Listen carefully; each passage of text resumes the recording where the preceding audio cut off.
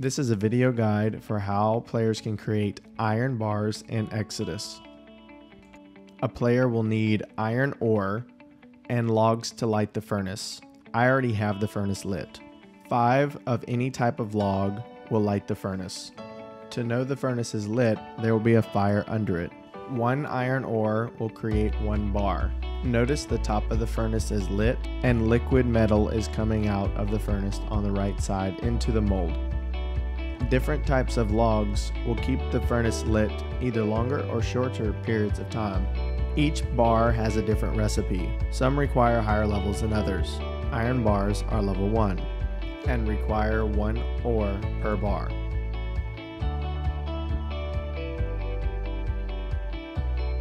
If you would like to learn to forge the bars into metal objects, click on the next video. If you like this and it was helpful, please like and subscribe.